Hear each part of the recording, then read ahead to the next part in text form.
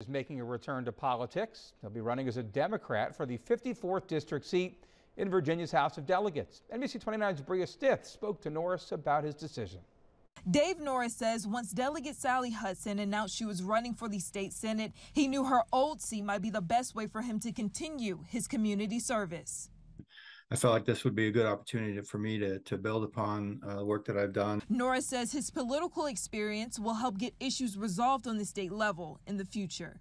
Having served on city council for 8 years and as mayor for 4 years, I learned a lot about getting legislation passed. I learned a lot about policy issues. I learned a lot about how to work with people from all backgrounds, all walks of life, and all political persuasions to get things done. He says the Charlottesville area and Virginia as a whole has challenges that need to be looked into.